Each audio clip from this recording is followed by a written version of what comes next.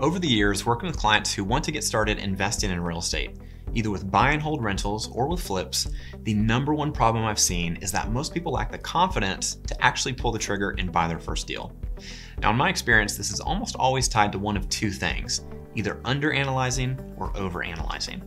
If you haven't taken the time to sit down and really run the numbers to understand what all of the expenses are going to be, and you can't properly analyze a property in terms of what the monthly net cash flow would be for a rental, or what the net profit would be for a flip project, then you're naturally going to approach the situation with the fear of buying a bad deal that could end up losing money instead of making money. The solution, of course, is to learn how to properly analyze the deal, which we're going to cover in next week's video.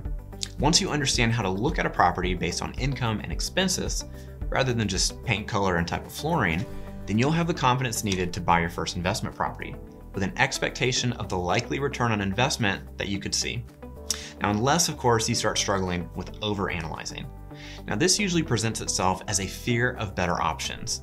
I've had numerous clients over the years who desire to be a real estate investor, but they can't quite seem to pull the trigger on buying a rental property that would produce, let's say, $200 a month in cash flow, simply because they're afraid there's another property out there somewhere that might come along that would have produced 205 or 210.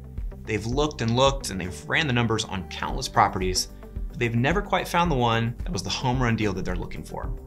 And meanwhile, property values continue to rise, and the investors that actually pull the trigger, they bought something that's now benefiting them with cash flow, appreciation, and tax benefits.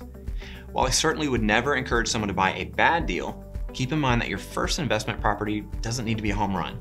It's far more important to get started so that your money can spend more time compounding.